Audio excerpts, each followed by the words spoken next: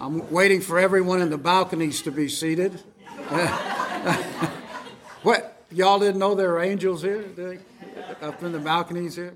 I know they're here. They've been laughing at me all morning. Okay. I mean, wow. Come in, and the computer wasn't back there, and I had PowerPoint, and so I grabbed my computer, put it in there, and learned all the technology before I started Bible class. But then I went over to my briefcase and looked in there, and no notes. Okay, so I have absolutely no notes on the message this morning, but I do have some PowerPoint slides. I think keep me on track. So that means I'll either be 2 minutes or 2 hours. It depends on the deal there. But then lastly, I was going through my wife's purse looking for some breath mints, and my wife comes over and says, "What are you doing?" So I'm going through your purse. She says, "That's not my purse."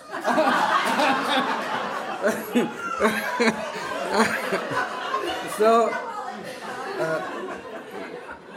as I looked in the purse, I thought, what happens in Pilot Point stays in Pilot Point.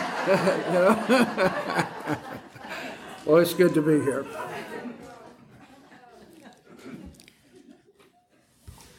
Once there was a man who was very, very, very lucky. In fact, every game that he played, he always won. And he was so lucky, he decided he would become a gambler. And he was a professional gambler. And one day, he was in a card game. And in this card game, he was sitting down with 3 of the richest men in town. Well, the cards were dealt. He picked up his hand, and he could hardly contain the smile on his face. He had been dealt a near perfect hand. He was trying to control his eyes and his facial movement so he didn't give it away. And he thought to himself, I've been waiting for this moment my whole life. These men have the money to lose, and I've got the hand to win. So he took the money out of his pocket, pushed all his chips in. Then he took his checkbook and threw it in the pot. Then he took his car keys and threw them in the pot, and his house keys and threw it in the pot. He was called. And then he took very confidently, laid down his near perfect hand. And his opponent laid down his perfect hand. The man was in a stupor. He was stunned. He had bet it all. Everything on only a near perfect hand, and he lost it all. You might think, well, pretty foolish to be gambling in the first place, and then to bet everything only on a near perfect hand. But you know what? There are folks that are doing something much more foolish than that. They're gambling with their own eternal soul. They're gambling with their own eternal soul. And so this morning, I just want to talk about some things that people are gambling their soul about. First of all, there are lots of folks out there that are gambling their soul that the goodness or the kindness of God is all there is to God. But there's nothing more. We live in a world today that people have created God in man's image. He's a soft, placating, forgiving grandpa. Doesn't matter what you do or how you live or what you believe, just jump in his lap and everything's fine. But that's simply not true. The Bible says, therefore consider the goodness and severity of God. On those who fell, severity, but toward you, goodness, if you continue in his goodness. Otherwise, you also will be cut off.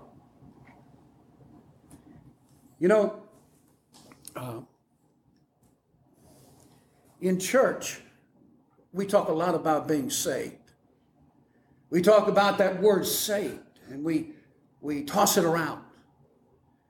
Some people come to church because they want to be saved from some disease. And some people come because they want to be saved from poverty. And some people come because they want to be saved from some addiction somewhere. But what are we really saved from? You know, R.C. Sproul said in one of his books that he was doing a seminar. And he asked the question, what are we saved from? And the answer that he gave shocked everyone there. For he said, I have read the Bible for over 30 years, and I have come to the conclusion that Jesus Christ came to save us from God. From God. For God said, and this was to Christians who had left the Lord Jesus. He said, vengeance is mine, I will repay, and again, the Lord will judge his people. It is a terrifying thing to fall into the hands of the living God. You see, the Bible teaches that we are saved from the wrath of God against sin. In fact, these are the words of Jesus. He said, and I say to you, my friends, do not be afraid of those who kill the body, and after that have no more that they can do. But I show you whom you should fear. Fear him who, after he has killed, has the power to cast into hell. Yes, I say, you fear him. Jesus didn't know that the word hell is a word that is not PC, politically correct. He didn't know that. You know, I do seminars for a living. And I was doing one, and I've only been censured one time. I was doing it for about 300 ladies in Arkansas. We're talking about the stock market, of course. And I said, it looks like the market could go to hell in a handbasket. And then I was reproached to my boss, saying, you can't use that word hell. It brings up too many bad thoughts, and a lot of people don't believe in it. So you can't talk about it. But you know, Jesus did believe in it. He gave us a little picture of the end of time. He showed us a picture of the judgment day. And he said on the judgment day that he's going to gather everyone together, and there'll be some who are there who will say, Lord, Lord, did we not do this in your name, and that in your name, and this in your name? And he will say to them, I never knew you. I never knew you.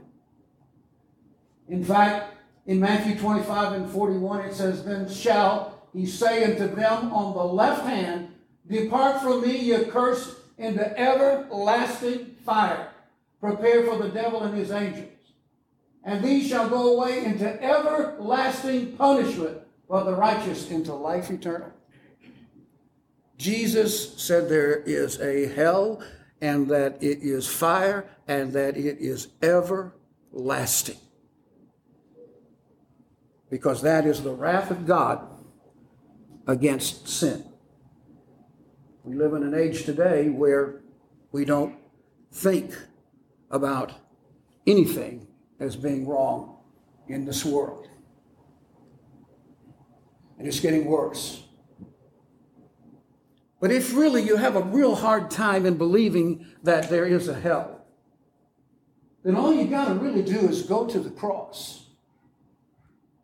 Because when you see Jesus Christ nailed to the cross, what you're seeing is the full wrath of God coming against sin.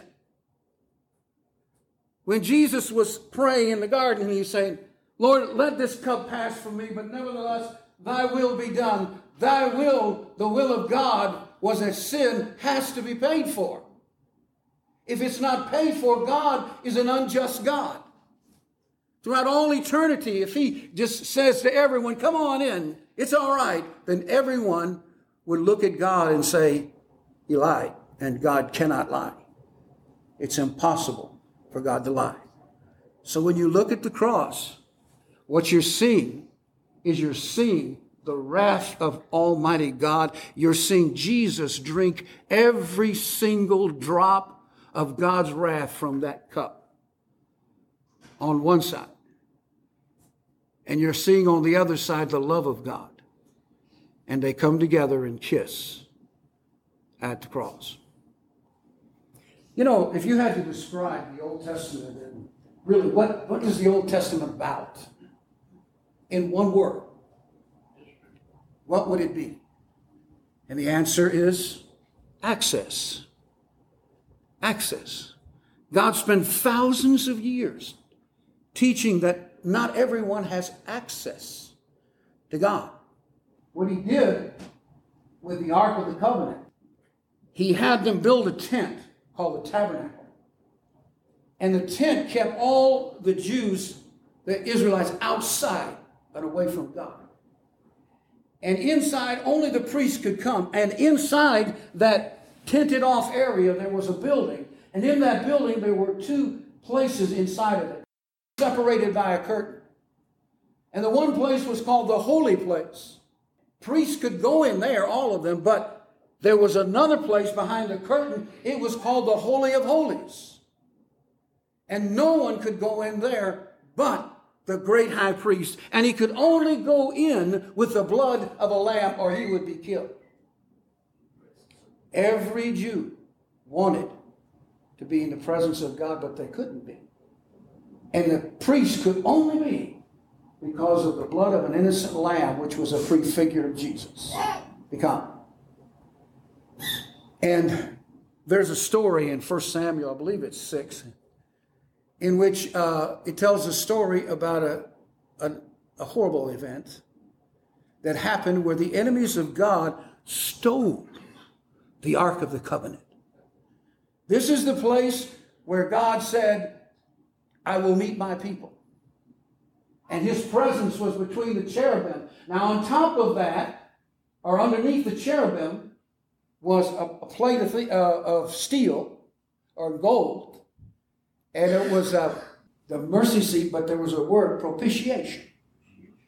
It was called the propitiation. That's a big word. That just means it's the place of forgiveness, the place of appeasement to God, the place where the satisfaction of sins is made. And that's why they put the blood of a lamb on it. Well, when the enemies of God stole the ark, then there were several plagues that came over them. And as these plagues came over them, they said, we got to get this thing out of here.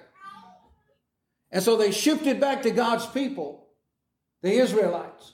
And they put it on a cart. And when it got there, there were thousands of Israelites there. It came in, and they looked at the ark, and they did something very, very foolish. They pushed aside the mercy seat. And when they pushed aside the mercy seat, God killed over 50,000 Israelites. 50,000. Why? Because you see, inside the Ark of the Covenant was the Ten Commandments. And when you look at the law of God without the blood of the Lamb, you face the wrath of God. Just like today, if you're living a life without the blood of the Lamb, you're facing the wrath of God. Let me talk about this because it's really the scandal of Christianity. Jesus said, I am the way, and the truth, and the life. No one comes to the Father except through me. No one. Now, you'll have to agree with me that the media is against us, isn't it? Doesn't the media talk about Christianity and always say bad things about it? And the rest of the religions of the world are against Christianity. They all are. But you know, we could change that in one single day by just taking one little word out of there. If we change the to a, that Jesus is a way and a truth and a life, then guess what? Media would love us. Why, even Hollywood would take us in. All the religions of the world would pat us on the back and say, come on in, join us. Because you're just a way and we're a way. And there are a number of different ways to God. But no, it's not true. There is only one way to God. And that's Jesus Christ. And that's why without him, we're in trouble. It's the scandal of Christianity. Let's look at the second thing that people are gambling their soul on.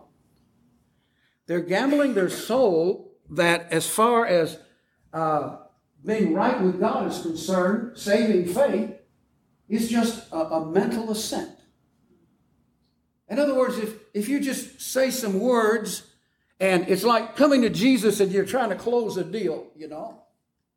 And you got the contract there and you write your name on it. You just say these words, I believe in Jesus, you know. And what happens then? Well, if you believe in Jesus, then you're saved, and you're not only saved at that moment, you're saved forever, and you can never fall from grace. Ever. Ever. Well, let's talk about that for a minute. Because I really think that the word belief or faith has been hijacked. And it's been changed in its meaning. Well, in Greek, the word faith is in the present continual tense. It's a present continual tense verb. Now, you know what that means? Well, that means it's just not a one-time assent. In fact, if you look at it, there are three things about it. First of all, it is believing the facts and accepting the truth. Well, that's normal. You know. Then secondly, though, it's believing in. Now, that means trusting and obeying. When I'm doing this in the jail, or when I'm doing this even amongst Christians, you know, I will ask them, well, how many of you believe in John Kimbrough? Raise your hand. And nobody raises their hand. You believe that? Not a soul will raise their hand. And I say, well, how many of you believe John Kimbrough exists? And everyone raises their hand. Because there's a big, big difference between believing that something exists and believing in something. You see, the demons believe that Jesus came to earth, that he was the Son of God. They believe that he died on the cross. In fact, the same demons are here today that were at the cross. They don't die. They believe, but it doesn't save them. The belief has to go to trusting and obeying. But even more than that, it is a continual tense verb. That is, it has to continue on. It has to continue on. You know, in John 20 and 31, it says there are many other things that Jesus did that are not written in this book, but these are written that you might believe. In the Greek, that you might continue to believe. And those that believe, continue to believe, will have eternal life. And those who do not continue to believe will not have it.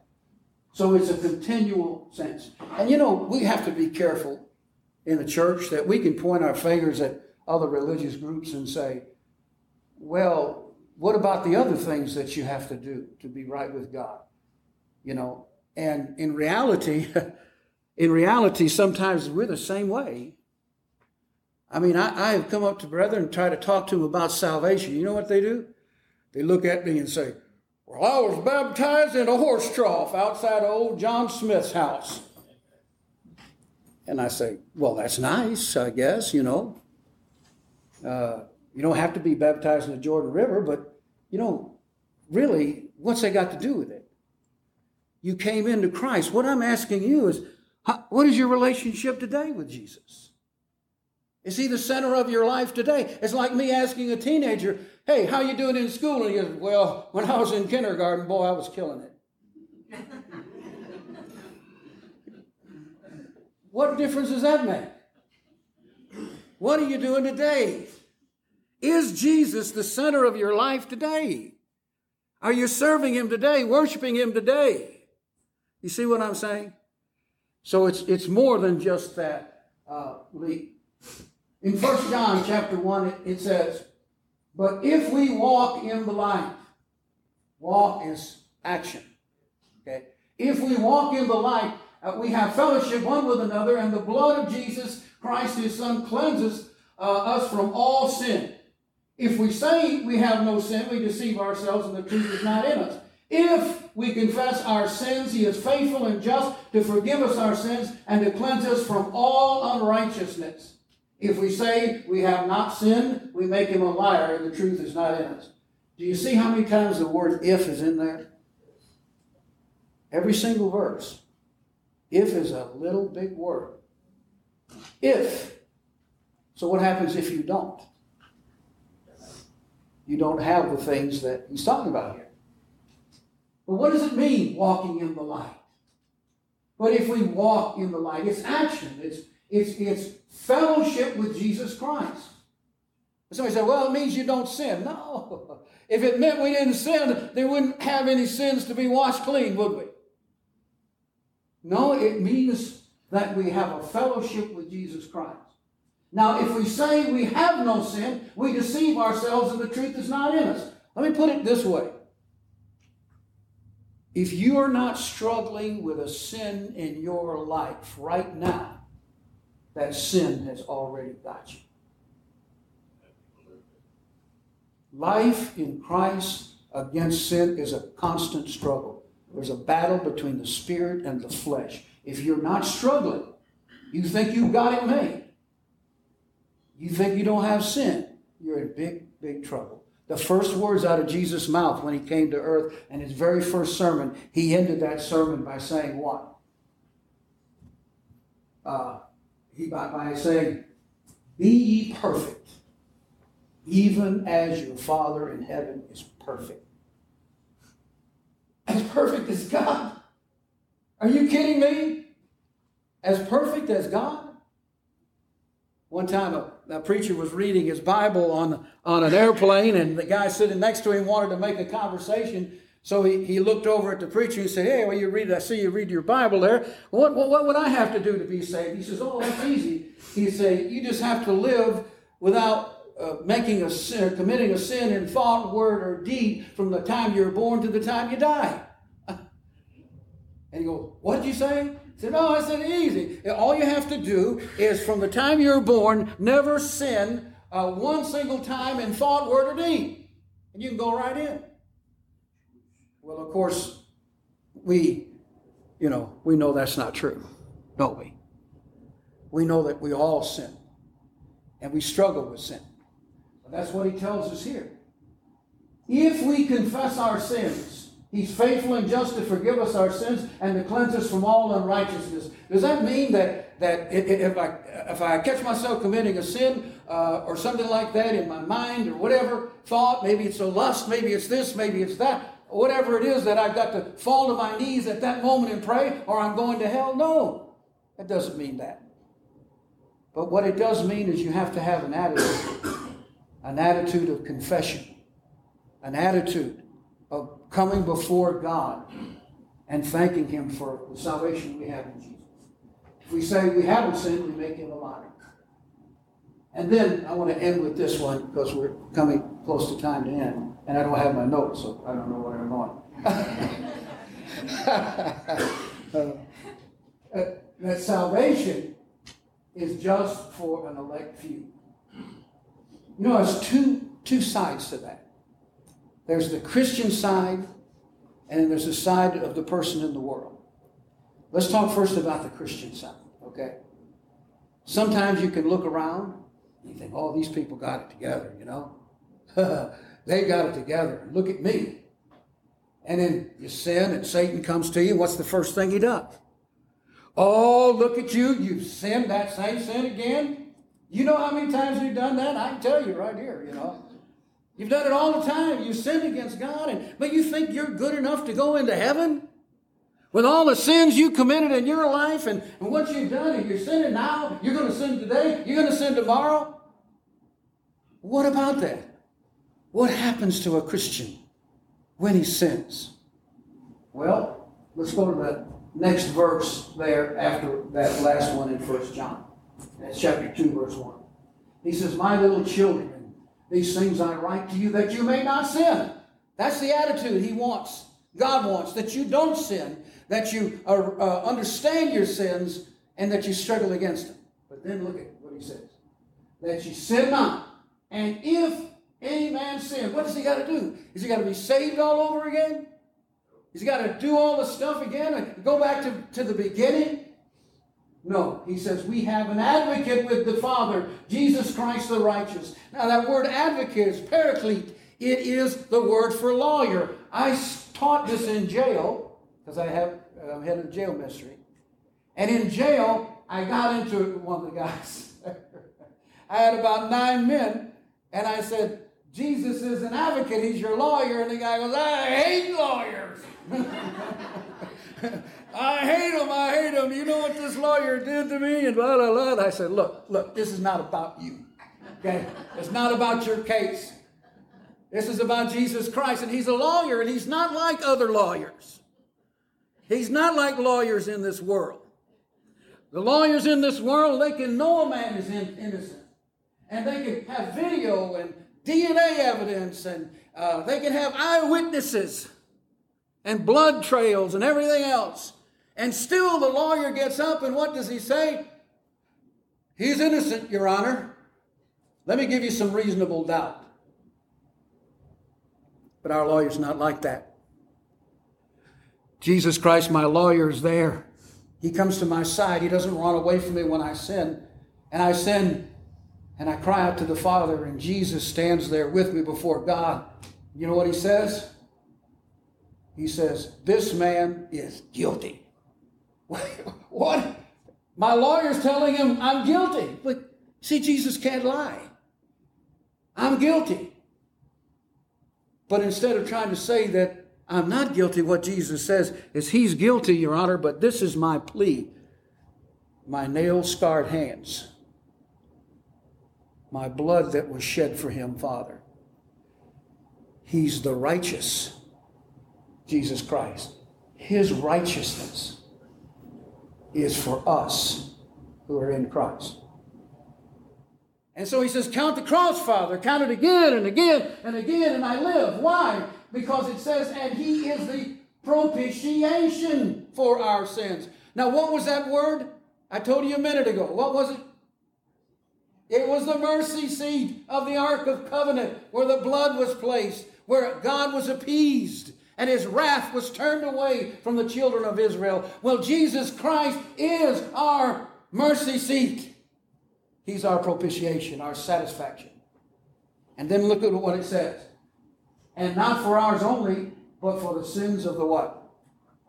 The whole world. Now, does that mean the whole world is saved then? Without doing anything? No, it doesn't. What it means is this. Whosoever believes, and we know what believe means now. Whoever believes in the Son of God has eternal life. But whoever rejects the Son will not see life. For what?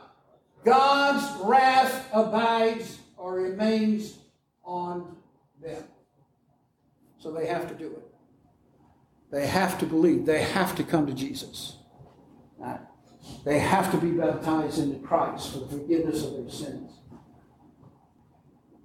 But it's not just for an elect few. It's not just for a few that God said, you're going to be saved. It's done. Sorry. Sorry, you're going to be lost. Sorry. That's just the way it is. God doesn't do that. No, he loves the world. That's all the world. He gave his only Son, that whoever out there wants the love of God can have it. Whoever wants salvation can have it. This is on the world side now. I know what it is to think, how can God forgive me? Because of the things I've done. I've done some very bad, wicked things. I wouldn't want to talk about it here. It would be shameful to talk about. But whoever you are, it doesn't matter. You can find the forgiveness of God. I want to end this. I knew the kids were going to come right now, so let them come on in. Because I want to end it with a story.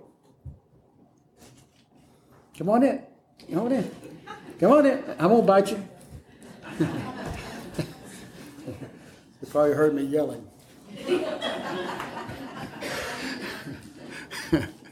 You know, I tried to wear a shirt that would brighten things up, but, you know. Once there was a preacher named Charles Finney. And some more. What happens? 100 go in and 3 come out. You know? Don't go, whatever you do, hon, don't go back there, all right? You can send Patty and Jean there. That's okay. But here, so this preacher named Charles Finney. And he came to this church for the first Sunday.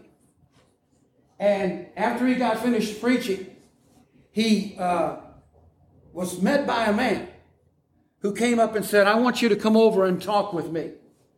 And so the preacher said, yes, I'll come over and talk to you.